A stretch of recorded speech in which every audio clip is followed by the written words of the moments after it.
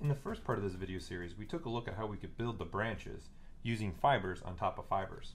Now let's take a look at how we're going to build the leaves using fibers and then finish off with adding flowers using FiberMesh. Okay, with that third subtool selected, I want to go ahead and build some leaves off this. Before I do anything, I want to use the new fiber masking feature. So down in the masking subpalette, I'm going to open up the profile curve. I'm going to add a dot, and we're going to mask that off.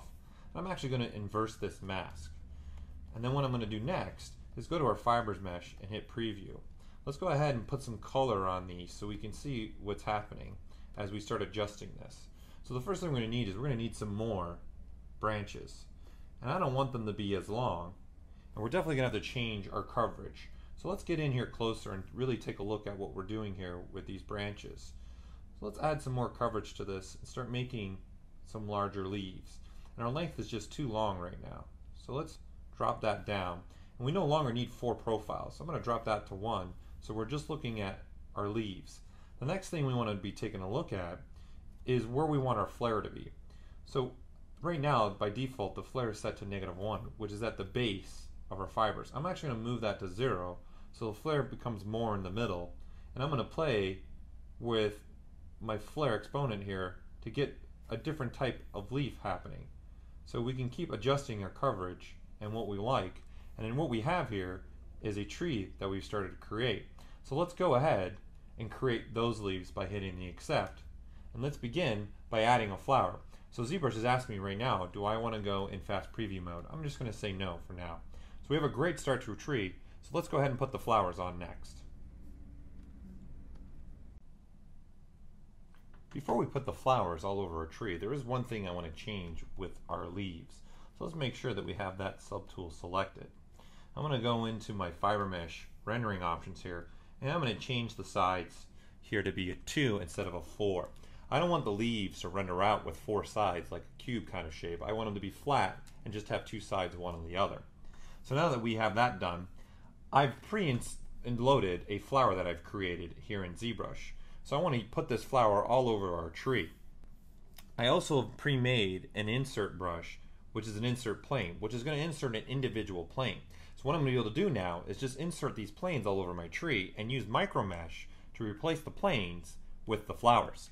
The great thing about this brush is the size of the flowers are going to be dependent upon the size of the plane that I'm creating. So we'll just draw out a couple of these planes just so you get a general idea of what's happening here and what we can do when I just replace planes wherever I want on the tree so that I can have flowers all over the place.